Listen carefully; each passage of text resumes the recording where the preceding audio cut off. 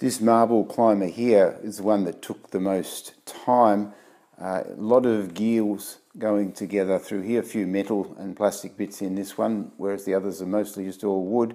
But we have to use this wax in amongst all the gears there to make sure they go smoothly. And I'll just do a bit of an example for you of all those gears moving round, gears and arms as it goes, and you'll start to see the marbles go as well.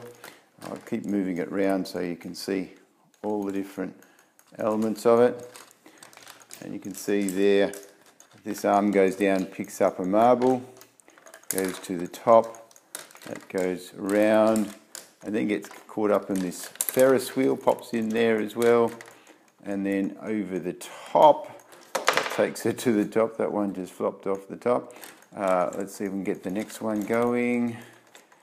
It goes around down the hill and through this maze down here and back, ready to go to get picked up again if we need to from there. So had a lot of fun with making this. Took a fair bit of time, but quite a fun little thing to be doing.